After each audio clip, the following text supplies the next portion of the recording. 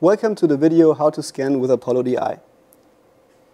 To start a scan, you press the black button to activate the LEDs of the camera, go inside the mouth, in position of the occlusion, then you press the scan button. You don't keep it pressed, just let it go and let the camera scan. The right scan strategy with Apollo DI is you start on the occlusion, then you move smoothly from buccal to lingual, and you can tilt the camera up to 90 degrees.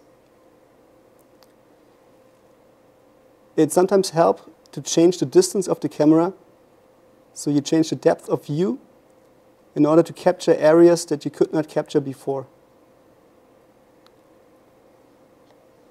In order to check if you scanned all areas properly, you pause the scan by pressing the black button, check the model on the screen, and when you realize there are some areas missing, you just re-enter the scan by pressing the black button again.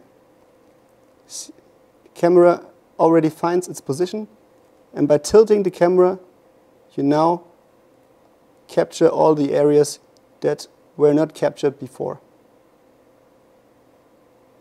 This way you continue to scan from distal to mesial, and you have a nice quality 3D model.